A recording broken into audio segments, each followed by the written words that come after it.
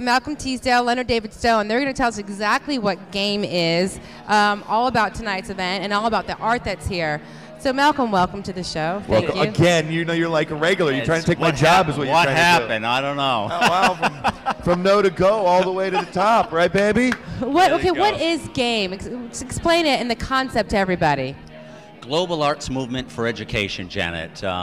It was a concept, the vision was probably a couple of years ago when I found there was a need, I thought, to elevate the arts. And it started sort of to connect the Bay Area.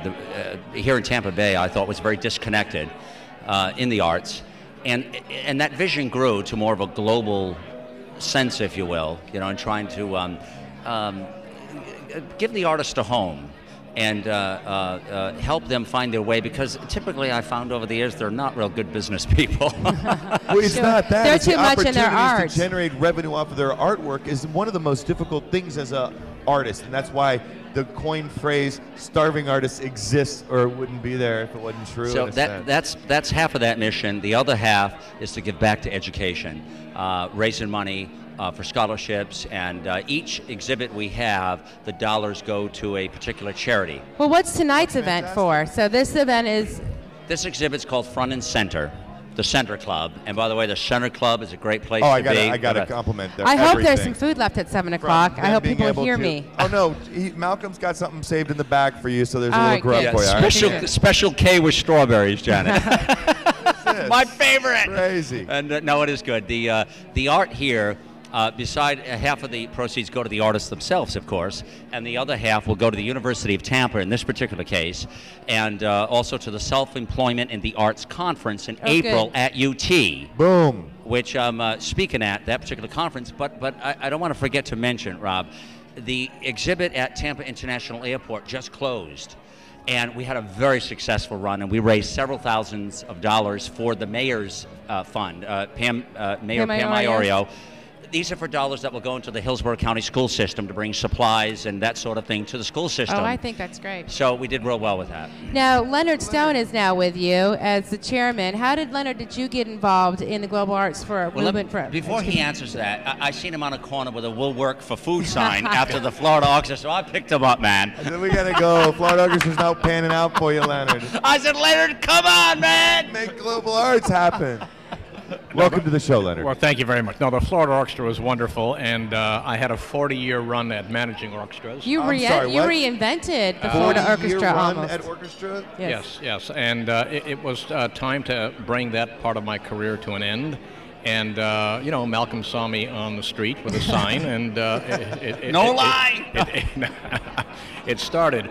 My role with G.A.M.E, first of all, I am so enamored with this whole idea because, when you run an orchestra, you have 80 musicians who could be starving musicians, but they have an entire organization at work for them. They have a board, they have a staff, they have the power of numbers.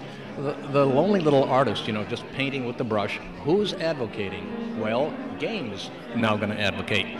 So the idea is to take this internationally, and I am going to help Malcolm form an international board of people who care about not only artists, painters, dancers, musicians, actors.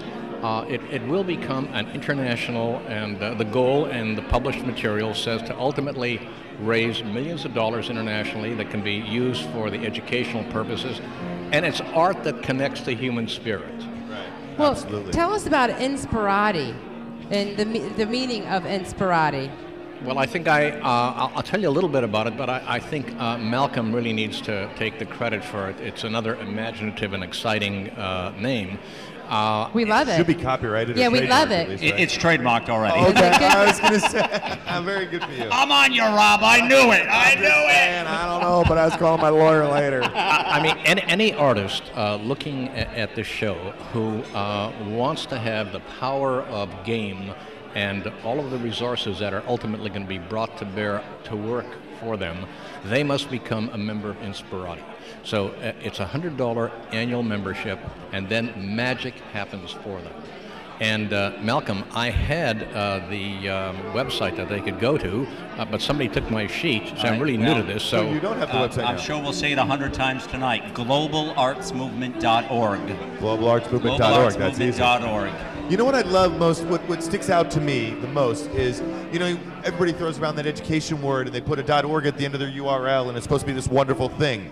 Again, there is another reason that the education is not how to draw and how to paint.